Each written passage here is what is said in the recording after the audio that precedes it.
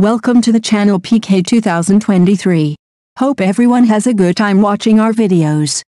United legends cheer Ten Hag's Reds to victory. By Mark Froggatt, Saturday, February 25, 2023, 2 o'clock. Share with Twitter, share with Facebook. Manchester United vs Barcelona at Old Trafford is a fixture that demands the world's attention and, unsurprisingly, a team of Reds legends were all in attendance.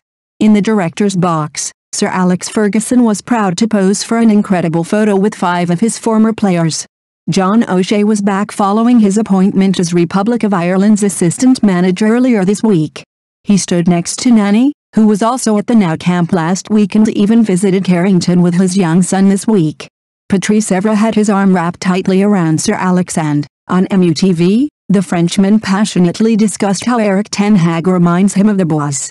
Dimitar Berbatov was also back in M16 and Job Stam concluded our iconic photo, as part of his return to appear on MUTV's Matchday Live program. Diane Dublin was also working for MUTV on the night, while Owen Hargreaves, Paul Scholes and Robin van Persie were with BT Sport, which didn't go unnoticed by Barcelona boss Xavi. Peter Schmeichel was with the BBC, while Rio Ferdinand also enjoyed the atmosphere as a fan. With some flexible positioning, it's an impressive eye. Schmeichel, O'Shea, Ferdinand, Stam, Evra, Nani, Scholes, Hargreaves, Berbatov, Dublin, Van Persie. The trophy this year is Ten Hag.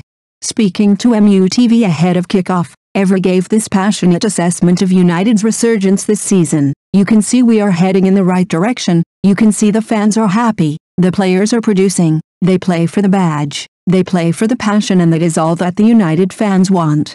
United people are like working people, so when you run and you give everything, the supporters will be behind you whether you win or you lose. For me, I will be honest with you, it doesn't matter whether they win any trophies, I am already happy with the way things are going and especially with Erik ten Hag. The trophy this year is Erik ten Hag. I don't ask for any trophy because I know that next year, if we go in the same direction, we are going to win trophies. We have got opportunities and the closest one is the game on Sunday against Newcastle, but if they win or they lose, for me we have already got the trophy and that is Ten Hag. He brings back so much discipline and the structure, you can see the players really like him. The special example is with Jadon Sancho, when he wasn't fit he sent him away and he came back. When he scored that goal, I saw the reaction of the boss, he was smiling, he was like, this is my son and that is what I like it. My relationship with Sir Alex Ferguson, I was never scared of Sir Alex Ferguson, even if he was giving the hairdryer, but I was scared to disappoint him.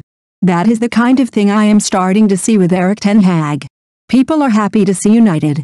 Read what Van Persie told us about his experience of returning to United this week. I can feel that something is brewing. Just by simple things. For example, when I arrived at the airport, a fan came towards me and asked the question if I'm going to the game. I said yeah, I'm going to the game. I'm here for the game, and he said okay, me too. I said where did you travel from, and he said I traveled especially to watch the match tomorrow and on Sunday for the cup final, from Bangkok. So he traveled and I said wow, it's a big commitment, and he said yes, I'm a big fan. He said this Manchester United makes him really happy with the way they play, the energy, the intensity.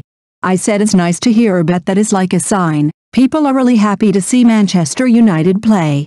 The whole energy around the club is so much more positive than it used to be in the last few years. So that is like, Erik earns credit for that, but the players as well. Everyone earns credit. It's nice to see the whole energy around the club is so much more positive and the guys are working very hard for that. I can sense something is happening. Speaking on his Vibe with 5 podcast, Ferdinand summed up the feeling around Carrington right now. The vibes at Carrington and Old Trafford have changed dramatically. It's become more positive, the ambience in the place. The cafeteria has even changed. It's like everything has changed.